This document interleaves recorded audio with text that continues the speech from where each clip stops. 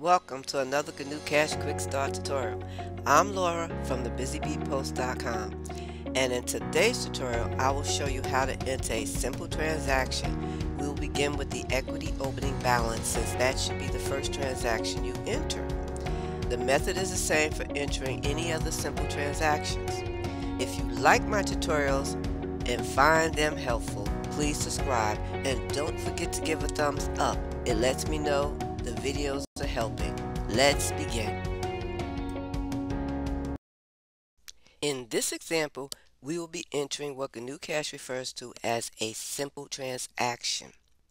I prefer in most cases when entering a simple transaction to work with the checking account register, but you don't necessarily have to enter your transactions that way.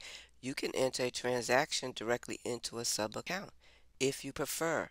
I just find it easier to work with the checking account register. To begin, open up the checking account register by clicking on the triangle next to the assets account to open up the sub-accounts, then click on the arrow next to current assets to open up the current assets sub-accounts. There you will find the checking account.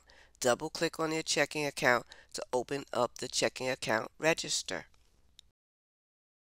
In a double entry accounting system such as GnuCash, a simple transaction involves two accounts, unlike split transactions, which involves three or more accounts, which I will talk more about in the next video.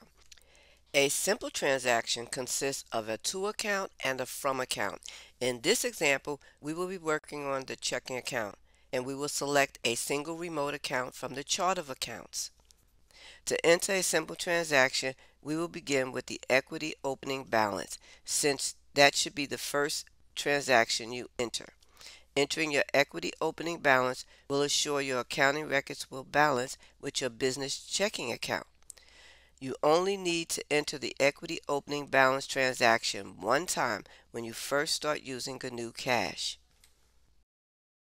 In this example, I'm entering information for a new business year. My ending balance from my last business checking account statement at the end of the year on December 31st was $500. Transactions are entered into an account register similar to the way you would enter information into a checkbook register. In the first field, enter the date of the transaction. By default, the current date is displayed. To change the date, click on the drop-down arrow. If you don't see the drop-down arrow, click inside the text box until you see the drop-down arrow. Then click on the arrow to bring up the calendar.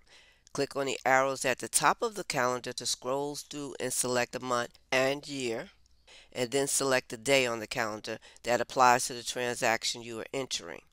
Next, move to the next text field box, and the calendar automatically closes. Here you have the num field, which is short for number. This field is optional. One example of when you may want to enter a number here is when you pay with a check, and in that case you have the option of entering the check number here. In the description field, you can enter information that describes the transaction, but do note that descriptions are optional. If you're like me, when I first read that the descriptions are optional, I was puzzled. I figured a description is one of the most important things you would enter, since it is important to be prepared with an explanation of what a business transaction is for. But I believe one of the reasons that the description field is optional is because when you select an account in the transfer field from the chart of account that applies to this transaction, in many cases that may be the only descriptive information you need, unless you have more detailed information to add. For instance, I'm entering the equity opening balance. I will enter the opening balance here in the description field. Next, I need to select which one of the chart of accounts this transaction applies to. In the transfer field, I will select an account by clicking on the drop-down arrow. If you don't see the drop-down arrow, just like with the calendar I talked about earlier, click inside the text box until the arrow appears. Then click on the arrow. This will bring up the menu you will use to select an account from the chart of accounts. Here I will select the equity opening balance account, which is the account this transaction applies to. Now maybe you're able to see why you may not necessarily need to enter a description, since the selected account equity opening balance is specified in the transfer field, which explains what the transaction is for. One thing I would like to point out here, in the transfer field, as you can see, the chart of account list can get pretty long, which takes an extra minute or two when you have to search through the list for an account to apply to a transaction. One of the things you can do is, instead of searching for the account, enter the first couple of letters or so of the account name you are searching for into the transfer field text box, and GnuCash's autofill feature will attempt to fill it in for you. For example, in this example, I was looking for the equity opening balance account. So instead of using the drop down arrow to select an account, I will enter the letter O and then P for the opening balance account, and the equity opening balance account pops up. Now all I have to do is click on the account name, or being that it's already highlighted, I can hit the enter key on my keyboard and the account is automatically entered into the transfer field text box. It can be a little time saver. Next, you will enter the transaction amount. Think about this for a moment. Is it a deposit or a withdrawal? Any amount that adds value to a checking account, of course, would be a deposit, and anything that takes money out of your account would be a withdrawal. As you can see, the program doesn't use debits and credits, which is the standard lingo for a double entry accounting system when entering transactions. By using deposits and withdrawals, they have simplified it for newbies, which is great.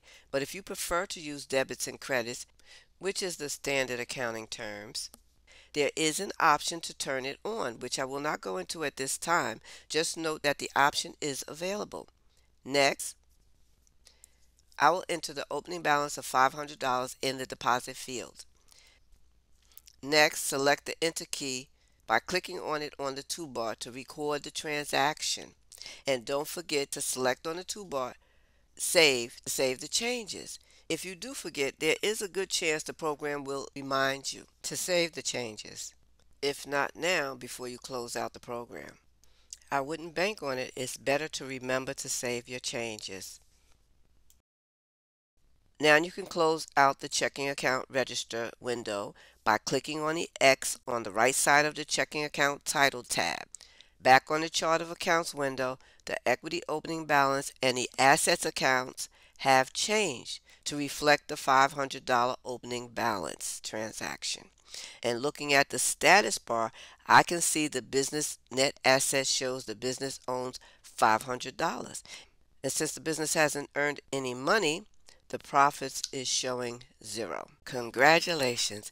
You have just entered your first transaction. In the next tutorial, I will go over how to enter a split transaction.